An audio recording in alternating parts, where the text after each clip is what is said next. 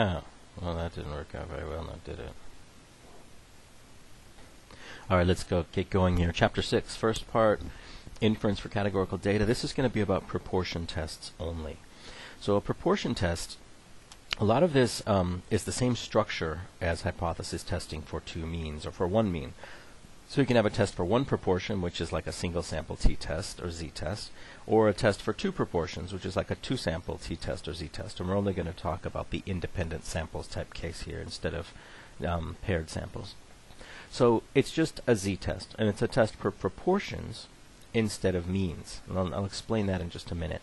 You have one sample versions of this test, paired samples versions of this test, or independent samples versions. We're only going to look at one sample and independent samples.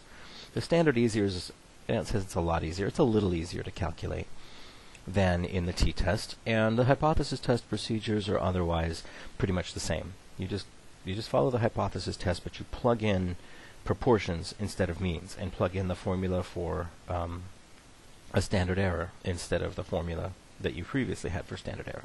So when do you use this? This is the hard part. It's the most difficult thing here is figuring out when you're supposed to apply this situation. And that is when you have counts or binary data for a group of people for some condition for each individual. You can call it counts, you can call it binary data, you can call it dichotomous data. And you want to look at the distribution of those counts in one group of individuals or two groups of individuals. So let me just show you an example here. Now, in this textbook we use a z-test. Some textbooks use a t-test for this. The outcome is extremely similar in most cases. So if you have a t-test between two groups, this is what you have. Two groups of observations. Let's say they're two groups of individuals. And I'm putting these little scale things here to show in this symbolic representation that each person or each case or each individual in the study could have a value on some variable. So it's a variable that is numeric and it has multiple possible values ranging from a low value down here up to a high value here. Like it could be the person's body temperature, it could be their level of racism as measured by some scale or something like that. So let's say there's this person here and their value is, it looks like we have a 0, 1, 2, 3, 4, like a 5-point scale from 0, or 6-point scale from 0 to 5. This person has a 3, and this person has like a 1.5, and this person has a 0, 1, 2, 3, like a 3.7, and this one person has like a 1.8, etc., and this has a 1. So you would calculate the mean of all those people's values, and that's the mean of group 1. This is what we've been doing so far. This is not new. And then in group 2, everybody has a value, and you calculate a mean for group 2, and you do a t-test for independent samples to determine whether the differences between those means that we see in these two little samples seem like they're likely to be reflecting differences between means in the actual populations. So same process for proportion tests, it's just that we're looking at proportions. Sometimes you say this, that there are just counts in each group, or sometimes you could also conceptualize this as binary or dichotomous data, meaning each person can only have one of two possible values. Anything that's just two possible values, that each individual can only have one of two possible outcomes, that's binary or dichotomous variables, and when you clump them together in groups, then you're just basically counting things. So I'll show you what that means. Let's say it's, I don't know, are you Democrat or Republican, and maybe those are the only choices, and this person's a Democrat, Republican, Republican, Democrat, Republican. So I'm just using this little symbol that there's two possible checkboxes, and you have to check one but not both. So you could also imagine this is male or female. This person's male, female, female, male, female. Or you could imagine that it's a person got a GPA of a C or greater or not. So this person has a C average or greater, this one doesn't, this one doesn't, this one does, this one doesn't. So you see how anything that you split or that naturally comes in a version that only has two values can become this binary dichotomous type variable.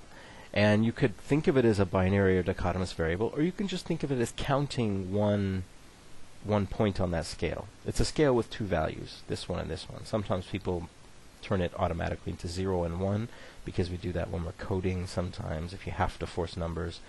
0 and 1 are nice, but you can use 1 and 2, or 3 and 279, or M and F, or whatever you want, as long as there's only two possibilities.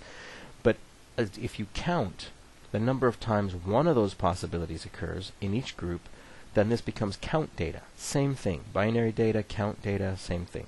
So there's the number of people. Let's say this is male and female. You have 2 males. You don't have to know the number of females, right? You just have to know there's 2 males and the number of people and the fact that there can only be 2 possibilities. And then 2 males means 3 females. And then you look in the other group and you count that number. And so then you get a proportion. So you could count the number, but as long as you know the number and the number of people checking, this box off, like one number of people with one alternative on this binary variable, and then you know the number of people in each group, you can get the proportion. So this is why we're talking about a proportion test. Proportion or percentage.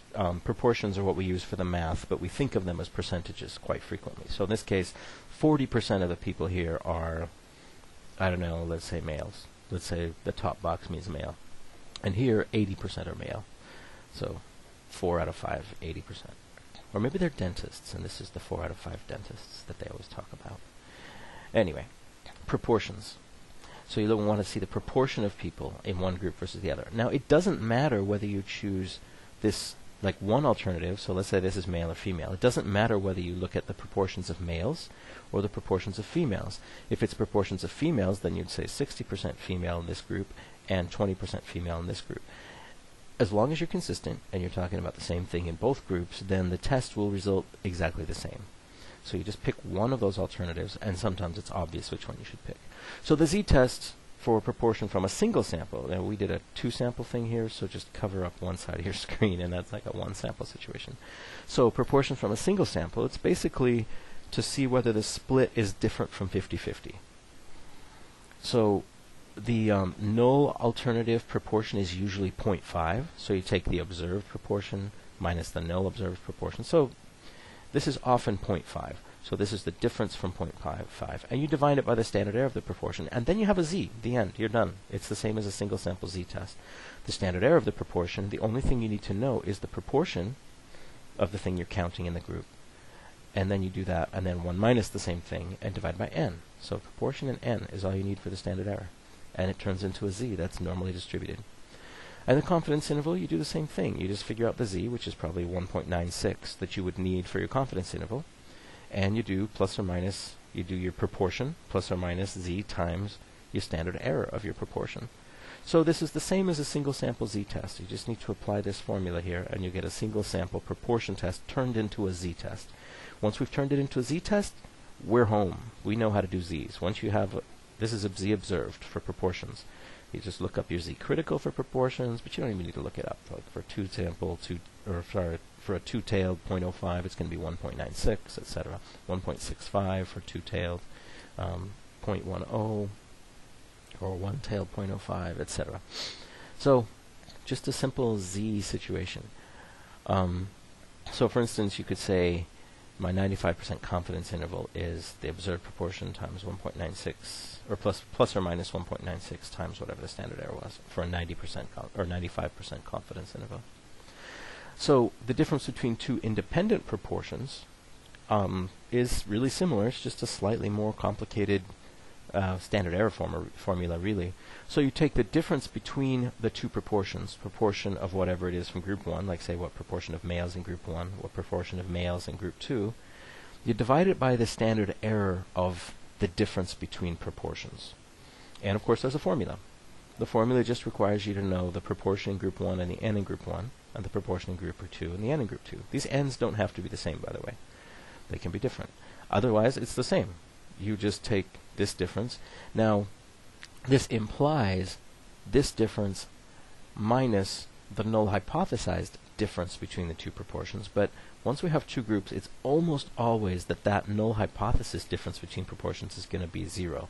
In other words, the null hypothesis is almost always that the proportions are the same in the two groups. Therefore, the difference between them will be 0, so we don't even put the null hypothesis part in this formula. We just put the difference between the two proportions, because the null hypothesis part is 0, and it just disappears. So that's the formula. And then the confidence interval is the same. You just take this standard error, and this observed difference between proportions. So you take the difference between proportions, plus or minus whatever your z critical is for confidence interval, like 1.96 or 2.58 or something, times this standard error that you calculated. So it's the same process as a z-test or a t-test for two samples. The difference between two paired or dependent proportions, it exists. We're not going to do it. If you ever need to do it, you probably figured out enough now that you can just look it up in a textbook and figure out how to do it. And the confidence interval, there's a confidence interval, and it will follow almost exactly the same formula as confidence intervals for everything else. It'll be whatever the difference is that you find in your sample, plus or minus the standard error of that difference times the z, like 1.96. So the hypothesis testing procedure looks the same. You state your null and your alternative hypotheses. For a two-sample proportion test, the null is almost always that the proportions are equal. The proportion of whatever it is in this group is the same as the proportion of that same thing in the second group. The alternative is either that the proportion is greater in one group or less than another group, or just not the same. So you can have one- and two-tailed proportion hypotheses. You draw a diagram. It's just a normal distribution. And the middle of that diagram is going to be labeled with the null hypothesis proportion. So 0, or null hypothesis value. So for two sample proportion tests, the middle will be 0 because the difference between the proportions in the two groups is hypothesized to be 0 under the null hypothesis almost all the time for a two sample test. So you can just plug in proportion wherever it says mean, and suddenly this is like a t-test for two groups, except it's z, so it's a little simpler. So you find your z critical and you state your rejection rule, like if my z observed is greater than this value, then I'll reject the null hypothesis. You calculate z observed using the formulas we've seen before, using the proportions and the standard error of the proportion. And then you compare to z critical and to state your decision about the null hypothesis.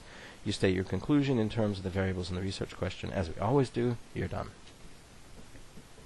And that's it. Proportion tests. They're easy peasy, right? So here's some examples. So we're not going to work through all these examples, but this is the way proportion tests are phrased frequently. This is the kind of setup you'll see. So is the rate of complaints against police officers greater than 10% of all incidents that police officers respond to? Try and think about this and get yourself to the point where you can look at this and say, this is a proportion test. So what this is a single sample proportion. So the null hypothesis is the proportion should be 0.10, 10%. And you're going to collect data and you're going to say, what is the actual proportion? You're going to take the number of complaints against police officers, divide it by the number of total incidents that police officers responded to, and that proportion will be different from 10% to some extent. But then you're going to do a proportion test for a single proportion and determine whether it's more different than you would expect. The null hypothesis is that it's 10%, and it's going to be a one-sample or a one-tailed test because you're saying greater than 10%.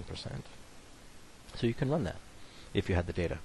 You could say which school has a higher turnout for baseball games. That implies a percentage of school 1's student body versus the percentage of school 2's student body. So you look at the percentage of students in school 1 who show up for baseball games and the percentage of students in school 2 who show up for baseball games, and you compare those percentages using a two-sample proportion test. You'd convert the percentages to proportions or else the math doesn't work. Did more people pass my class this year or last year? This is a two-tailed test because it doesn't say I hypothesize it's more this year or it's more last year. It just says, is there a difference, and if so, what direction does it go in? Thinking of what the population is a little weird for this. I could probably come up with it, but this is a bit of an odd population situation. What am I sampling here? So I could say passed my class under method A or method B of teaching. That might make more sense. So you take the percentage under both conditions and you compare those percentages. The percentages is just the number of people passing versus the total number of people in the group. Did more students complete my survey for homework 3 or my survey for homework 4? The same thing. What percentage of Americans go to college now versus in 1950? You'd have to have some sample of Americans who went to college now and some sample of Americans in 1950. So in R, this is actually, it's fairly easy to do. There's a prop test function that's in base R. Base R meaning you don't have to download any special packages, just crank up R and it's there. This might exist in R Commander. I should probably check that. Here, let's find out. In base R, you have to create a table. So for one sample, you need to create a frequency table. So for instance, sex in the support data set, male or female. So let's go over to R here. Do I have anything embarrassing open? I always wonder. Let's not use RStudio because most of you don't use that and it's kind of confusing looking. Well, not RStudio, RCommander. So let's crank up RCommander. I've already loaded this data set into the workspace, so I'm just going to select it, the support study. So statistics, proportions. How nice. Single sample proportion test. How sweet is that? Sex. That was easy. There we go. We're done. It did a chi-square test for proportions. We're not going to do that if we do things by hand. Our commander does it. The OpenIntro people kind of have objections, but you're going to probably get the same result no matter which way you do it. The p-value is very, very, very small. So the actual proportion of females is 71%.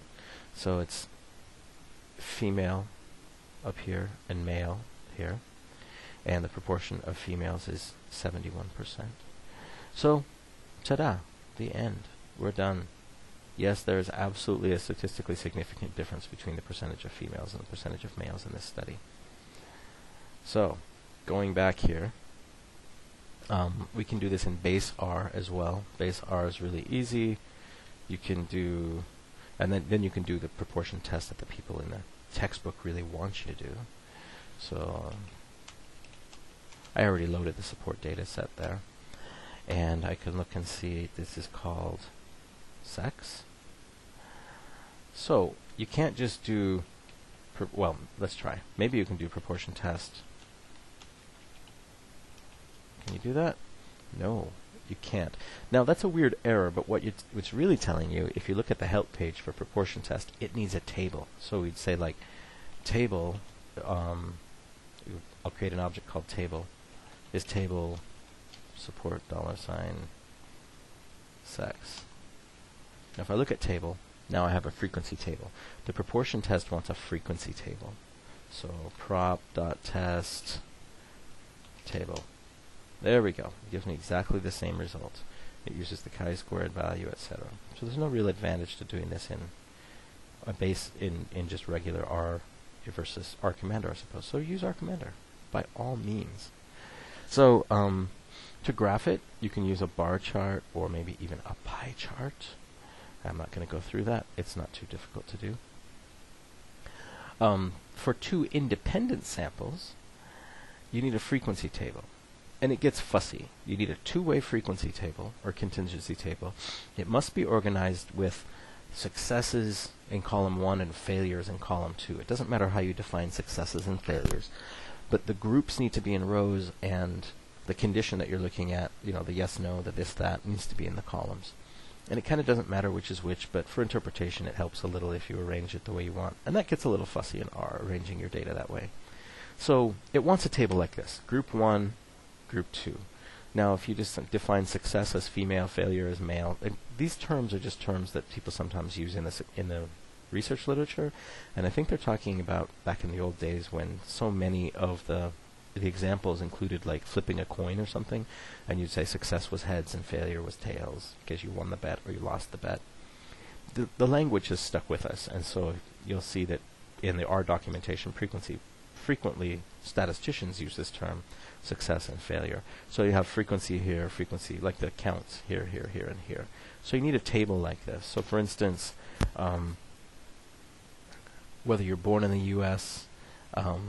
Versus no parent college degree, yes or no. So you could arrange your data like this. Born in the U.S., not born in the U.S. No degree. Neither of your parents have a 4-year degree. Some of your parents, at least one of your parents has a 4-year degree. You could arrange the table that way. Now you could do this in R. It's a little fussy, but you can get it done. But I believe you can do this in RCommander too. So let's look at our commander. Statistics, proportions, two sample proportion test. So group 1, the groups are whether you're born in the I created a new variable. You won't have this in your data set, but whether you're born in the United States yourself or not. And then the response, I didn't code that other variable correctly. So hang on. Alright, I fixed it. For my demonstration-y purposes here. So, looking in our commander here, let's see here, statistics, proportions, two sample proportions test. Alright, so groups, born.self is were you born in the US or outside the US, and the response variable will be mother, father, 4-year degree. There we go. And we have some results looking at us in the face here. So, were you born in the US? Yes, no, US or other. And then mother, father, 4-year degree has two options, neither and one or more. So neither of your parents has a 4-year degree, and one or more of your parents has a 4-year degree. Now this created row percents. So this shows you not just the frequencies, but it shows you the percentages in each row. So for people born in the US, about 1/4 of them have neither parent with a 4-year degree, and 2/3, 3/4 of them have at least one parent.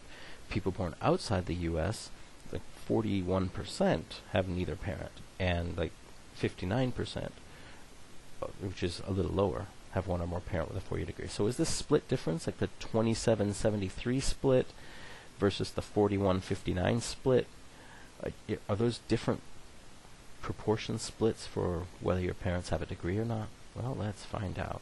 Yes, they are. The p-value is 0.01. So as long as our p was, or our alpha was 0.05, then yeah, there is a significant difference. It gives you these proportions right here. Proportion 1, 0.27. Notice that's just the neither. R is just going to pick one of them. So in group 1, essentially in the US-born group, 27.5% are first-generation college students in the sense that no one in their family actually has a degree. Now, this variable doesn't say did you ever go to college. It just says do you have a 4-year degree. And in group 2, only 41%, quite a bit bigger. So that difference is statistically significant. There are more people, or there's a greater proportion of people who were born outside the U.S. whose parents do not have a 4-year degree than people who were born inside the U.S. Interesting data. How nifty. Now for graphing this, we would want to use a stacked bar chart, which is either kind of annoying or it requires extra packages. And you can't do that in R Commander. You can get an ugly version very easily without doing anything fancy. So you can, here, let me look at my little text here. I created a table.